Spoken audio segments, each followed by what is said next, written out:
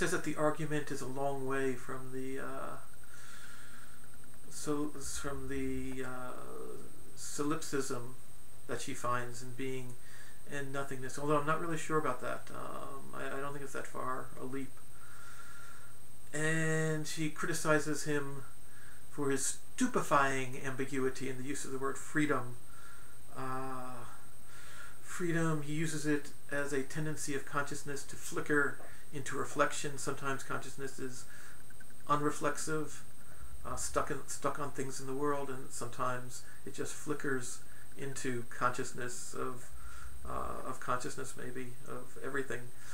Let's see, purging of emotions, but also freedom is also in a purging of emotions and a respect for autonomy, and it's very similar to the Kantian will of both Kant and Rousseau, according to Murdoch.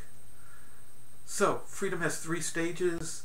The absurd, which is the emptiness in consciousness, the reflective power, the disciplined avoidance of illusion.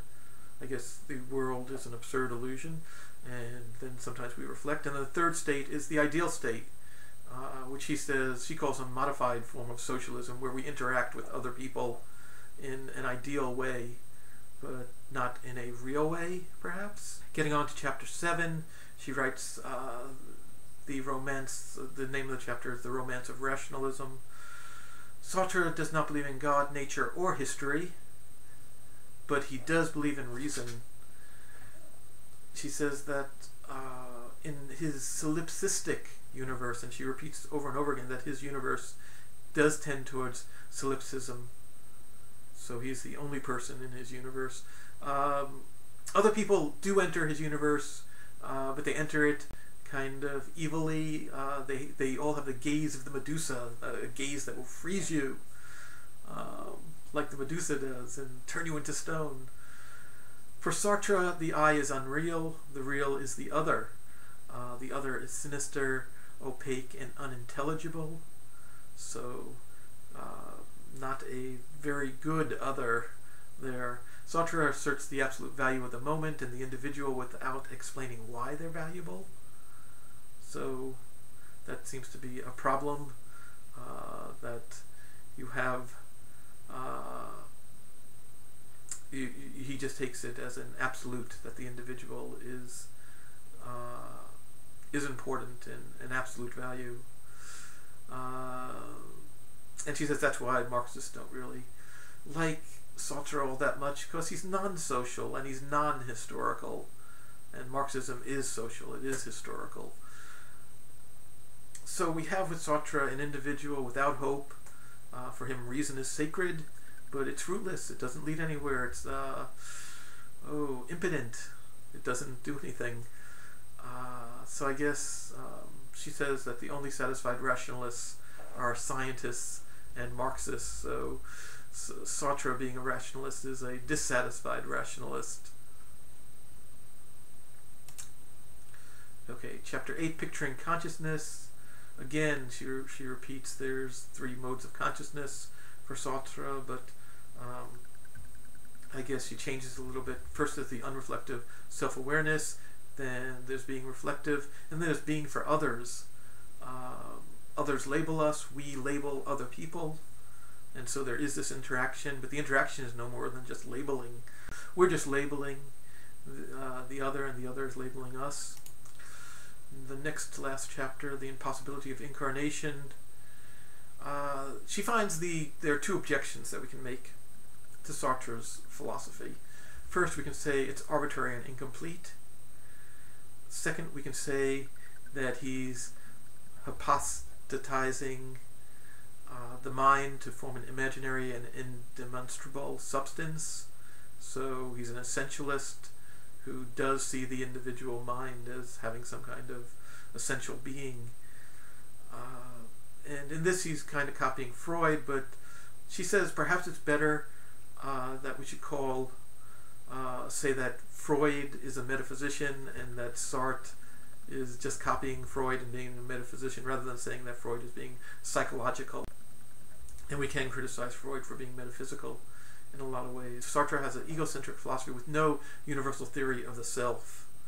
So although he takes the self as the absolute, and he kind of describes it this way or that way, he kind of see how does it come about, this essential self that's free to be anything, but somehow has to be a certain way. Sartre treats others as objects to be feared, manipulated, and imagined. And she uses a wonderful description. She says that love for Sartre is a battle between two hypnotists locked in a closed room. She says Sartre is against emotion.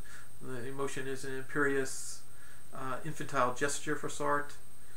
The language is just for the other. So we don't have emotion. We don't have language. Or emotion is infantile. Language is for the other. It's just seduction or command. That's all that language amounts to. You're either trying to seduce someone or command them, and I'm not even sure if there's much of a distinction for Sartre between the two, between seduction and command. We can take action in the world. Those are our communal tasks, to take action. But action for Sartre is more a flickering between reflective moments and an outside point of view, like history or science. But these outside points of view, history and science, he says it's bad faith, that you're kind of interrupting your meditation on yourself. That's my interpretation, actually, of what she's saying, that history of science, he does say history of science is really bad faith, or at least she interprets him as saying that.